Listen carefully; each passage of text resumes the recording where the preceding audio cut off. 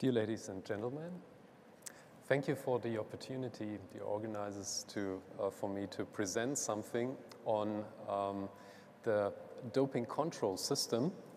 And alluding to the phrase leveling the playing field, I decided to give my talk the title Leveling the Doping Field, because I actually think that we have a problem with loopholes that are, unfortunately, the escape possibility for athletes under the current anti-doping practices. I will allude to this a little bit. Then I will show you expert opinion on it and talk about the politics involved in testing and some questionable data from the testing system itself are also going to be presented in order to decide which way to go. Because in human testing, and I'm a mere specialist on humans, unfortunately, so I don't know anything about horses, except that I'm reading about it, and I read some publication on horse doping. But in humans, we have the problem to decide which way to go, to intensify the testing system or to take other stance in order to cope with doping. Then it's an issue of proportionality in the end. How much testing is justified? Let's have a look at loopholes first. During a statement last year, a WADA expert group headed by the WADA founder Richard Pound came to the conclusion that in fact there is a severe difference between theory and praxis.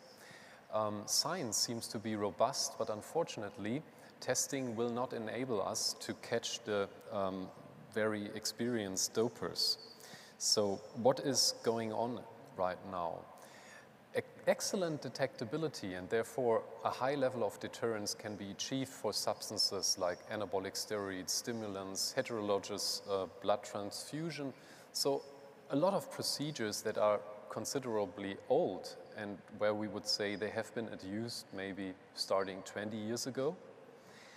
And now the problem is, even for substances where we had some very efficient testing established, like 10 years ago for EPO, for instance, we are facing the problem that still there seems to be loopholes in a way that athletes have very sophisticated ways of applicating those substances.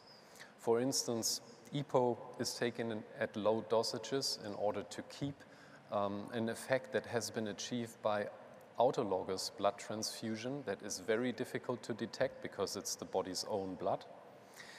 And then it's combined with it so that microinfusions combined with EPO make the thing very difficult to be detected even if a blood passport system is established.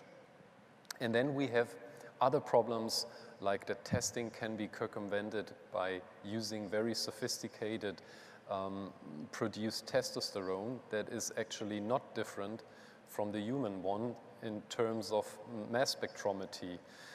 It's difficult to produce, but it can be produced starting from animal backbone molecule so that you can produce a very autologous testosterone, even epitestosterone.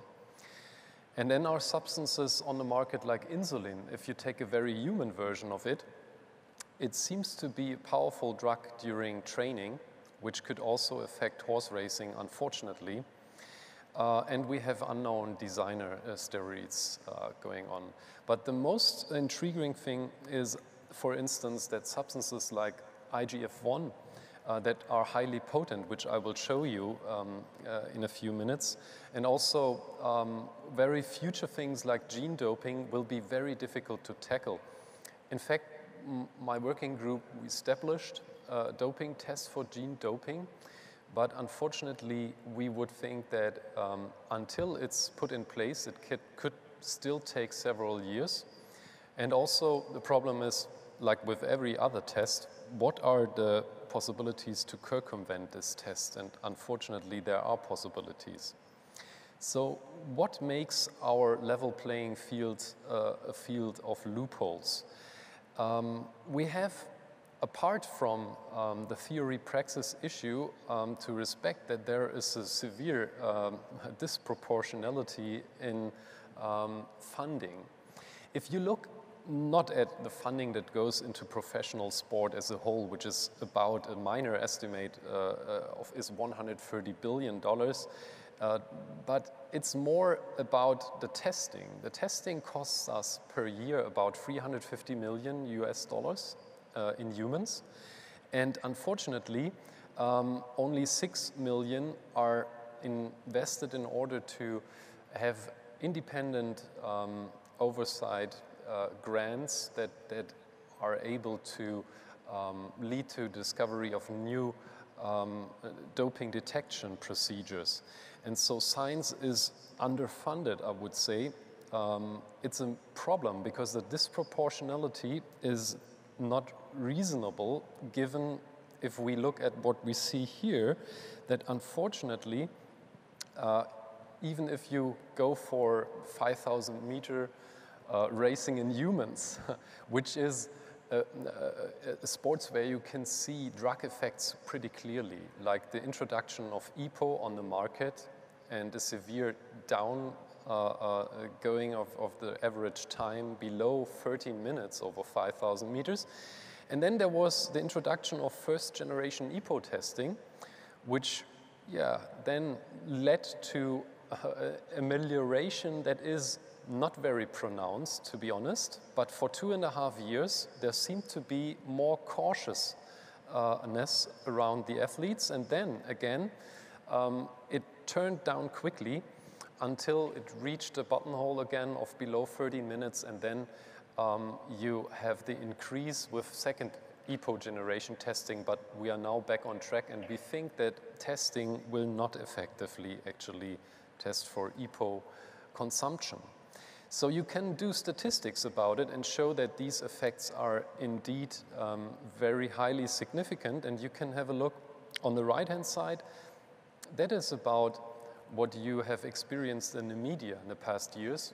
We had a severe improvement over 100-meter flat in humans. So we are now thinking that this could be related to the implementation of Increlex, which is IGF-1 on the market in the US first and later on in the EU.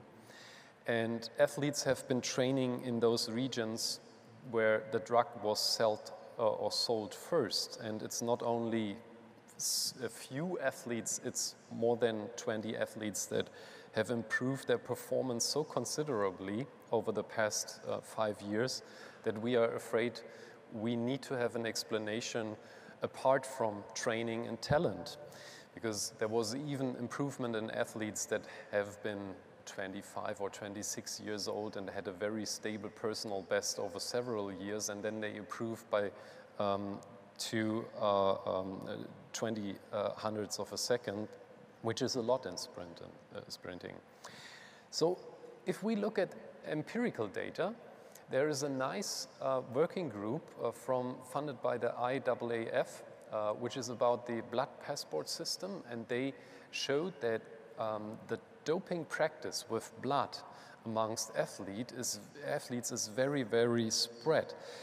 There is a country A. If you have a look at the second row, it is 78% of athletes, male athletes in this country, supposed to practice blood doping, and 50% of the females.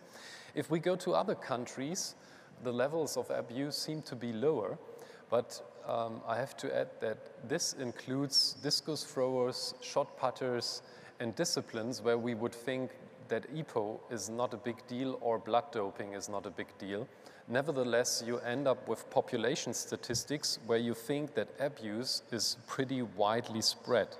A very conservative estimate is that at least 13% of these top athletes still abuse blood doping techniques. And there is other epidemiological evidence where politics is involved because they are still not published in a scientific journal. And there is the claim that actually IAAF, in conjunction with the World Anti-Doping Agency, seems to somehow retract the publication or delay publication. It was 29% of athletes at the World Championships in athletics that admitted to having abused doping substance or abused doping in the year before the Games, and 45% at the Pan-Arab Games. It was a very anonymous technique that has been used, which does not enable you to say specifically which athletes or to make any other comments about which types of sports. But of course, at the Pan-Arab Games, there were also horse-related sports integrated.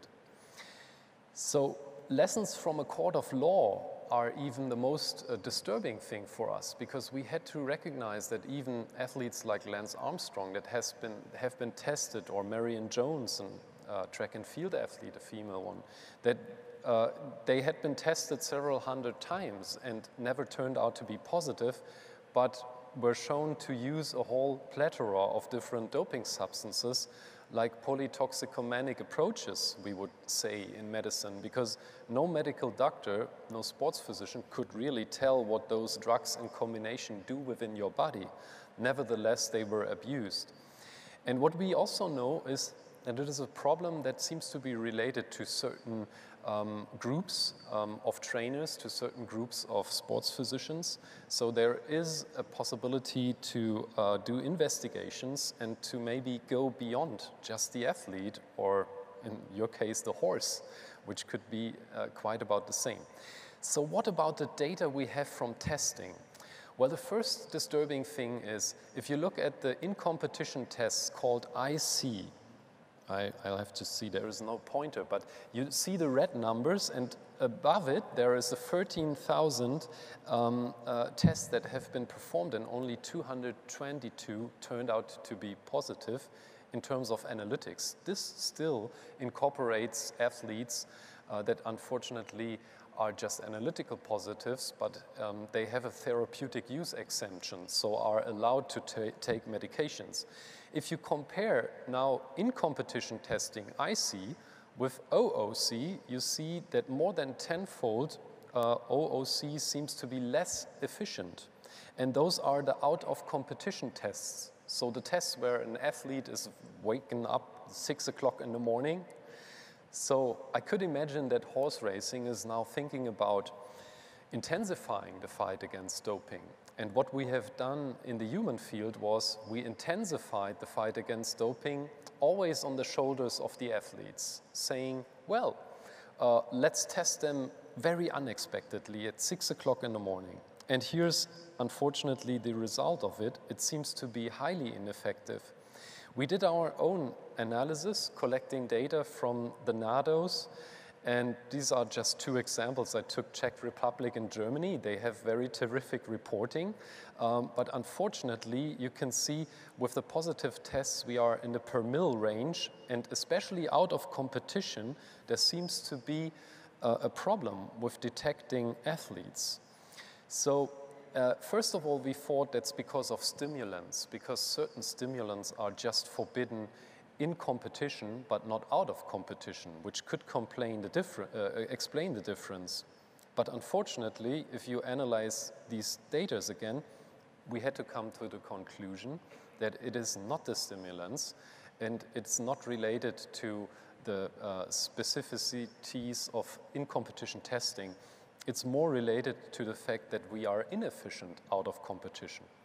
But how to explain it? How to explain that we infringe athletes' rights and we restrict it and we say you have to make your data available and everything, and then show that we are just 10 times more inefficient, or at least 4 times more inefficient? That is a problem which I think needs to be addressed when we intensify the fight against doping, also in horse racing, and I thank you for your attention.